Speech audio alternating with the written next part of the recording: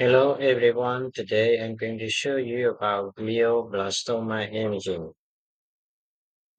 Terminology. It is a rapidly enlarging malignant WHO grade 4 astrocytic tumor characterized by necrosis and neovascularity. Best imaging clue. Seek a regularly enhancing ring of neoplastic tissue surrounding necrotic core, heterogeneous hyperintense mass with adjacent tumor infiltration, vasogenic edema, necrosis, cyst, hemorrhage, fluid, debris level, and flow voids may be seen. Supratentorial white matter is most common location. Cerebral hemisphere, and then brainstem, and then cerebellum. Whiteboard tumor often extend far beyond signal change. This is PDMR in a neonate, so a large mass of the posterior left cerebral hemisphere with numerous low signal intensity foci due to hemorrhage, glioblastoma in neonate and infant are often large and hemorrhage at presentation.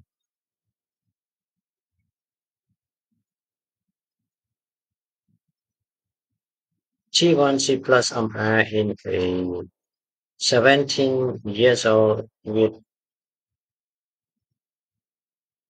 Lynch syndrome, so heterogeneously enhancing glioblastoma with central necrosis, a typical finding in glioblastoma.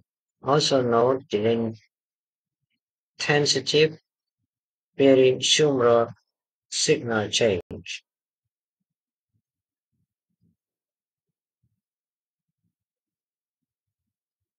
T21C plus. I'm in 10 years old with headache and vomiting, so a peripheral enhancing vision in the right hemisphere lobe with central non-enhancing.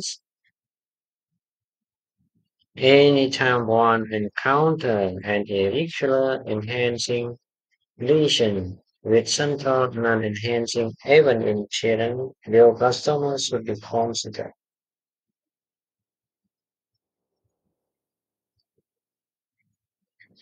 T1C plus in a 13 years old with glioblastoma, so a regularly rim enhancing lesion in the left temporal lobe.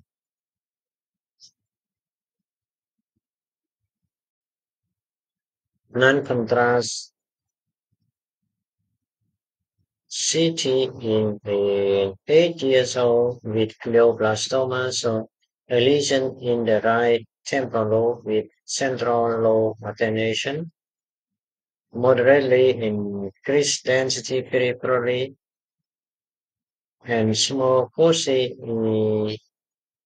of markedly increased density.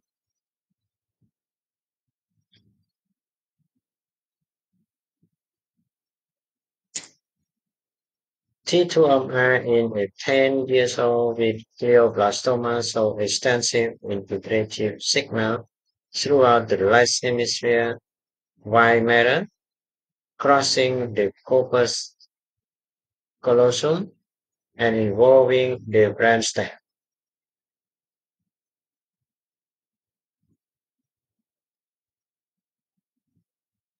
Top differential diagnosis.